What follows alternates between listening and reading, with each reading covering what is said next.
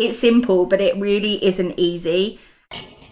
If you've got kids, or you're a working mum or dad or a single parent, or you've got a blended family, we'll have similar problems. For an average family, I don't think it's so obvious what to do with a must-do list. Mum, I need a letter signed because we're going to the Science Museum today and you haven't done it.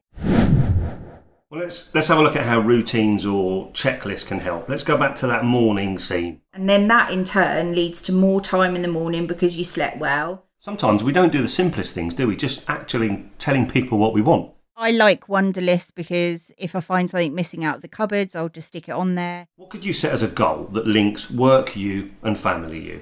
Well, I think the obvious one is to spend more time with your family.